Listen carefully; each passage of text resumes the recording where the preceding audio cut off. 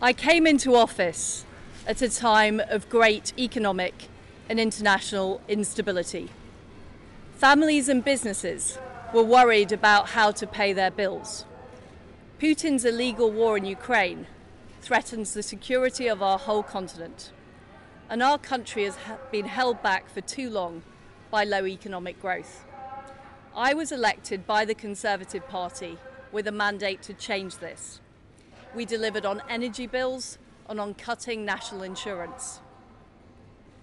And we set out a vision for a low-tax, high-growth economy that would take advantage of the freedoms of Brexit. I recognise, though, given the situation, I cannot deliver the mandate on which I was elected by the Conservative Party. I have therefore spoken to His Majesty the King to notify him that I am resigning